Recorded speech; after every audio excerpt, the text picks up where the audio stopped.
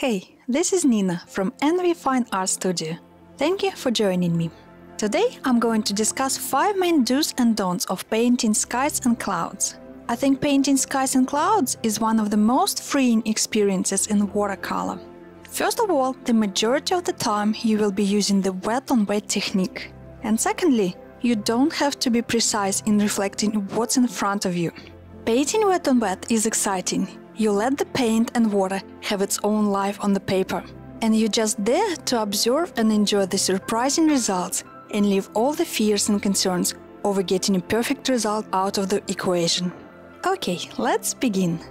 First of all, clouds have soft edges and are usually lighter than the sky. Don't paint clouds over the dried sky. If you painted the sky first as your first wash, don't let it dry completely and then paint grey clouds over it with patches of opaque greys and whites. In this instance, your clouds will have hard edges all over, they will be darker than the skies, and they will look almost like they're attached to the flat surface. It's best to leave some areas of the paper white while you paint blue skies, or lift it out later. So, paint blue skies, dark at the top and lighter towards the horizon, leave some areas white. Then take a clean brush and lift some paint while the wash is still damp. Remember to aim for the rounded form at the top and flat at the bottom. If you don't want to use a brush, you can lift with a piece of scrunched tissue paper. That usually makes a really nice rounded and unpredictable shape.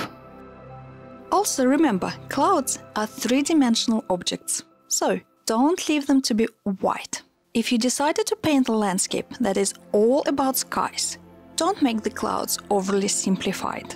If you look closely at the clouds, you may notice, while being white, they actually have a few shades of gray values. If you're not too familiar with values, there is a link to my value study video. After you practice with creating white clouds, let's work on adding some dimension. As always, remember to do gradual shadowing. The top of the clouds is highlighted by the sun, therefore this part is the lightest and stays white. Next, add a very light shadow to 2/3 of the clouds.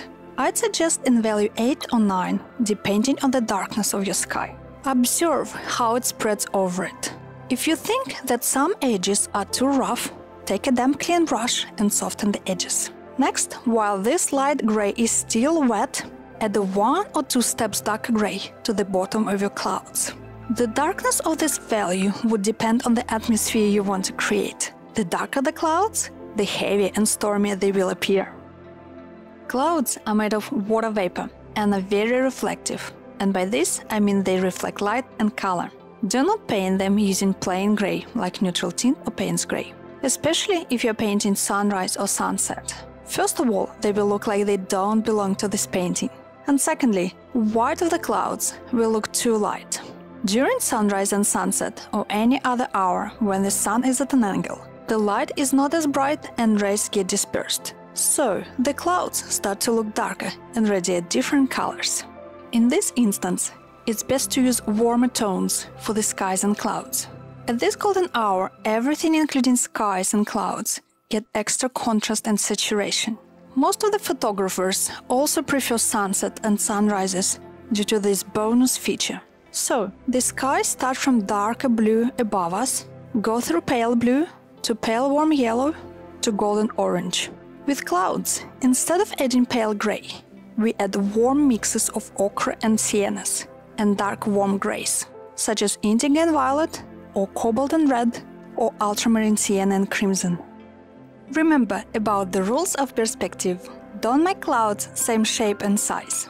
If you make your clouds all round and roughly the same size at the top of your paper and towards the horizon, your painting will look flat and unrealistic. And you will not have the sense of depth and perspective in your landscape. It is best to go from circle to line-like clouds towards the horizon. If you want this sense of movement in your landscape, remember to have larger rounded clouds at the top of your paper and thin line-like strikes imitating clouds at the horizon. The funniest thing is that our brain doesn't believe our eyes. It is the most common mistake of beginner artists to paint things in perspective as they're right in front of you. You see a cloud, at the perspective it becomes a line, but your brain still tells you, clouds are round, draw it round. same as with the tree shadows. Here's the link to my 5 do's and don'ts of painting trees for comparison. My last tip is on painting a storm. Don't add the rain from the clouds after your clouds have dried. This way, your rain will look like it's attached to the clouds instead of falling out of them. Rain is a part of the cloud with much heavier droplets that are finally making their way to the ground under the gravity. Paint it this way. Paint stormy clouds wet on wet and on elevated surface. When you are done with your sky background and it's still damp, start adding darker and warmer gray. Remember to keep the mixture relatively thick and one value up than your desired dry result. Stormy clouds will look more convincing when they're darker. Then lift out a few areas on the top of your clouds for the highlights. Tilt your board and wait for the paint to drop down. If your clouds don't start to rain on its own, spray it with mist board. Wait a little for the rain to dry a bit. Then add a few strokes to the bottom of the clouds to create a rounded, soft edge. Let's put this theory into practice and paint a beautiful landscape with clouds.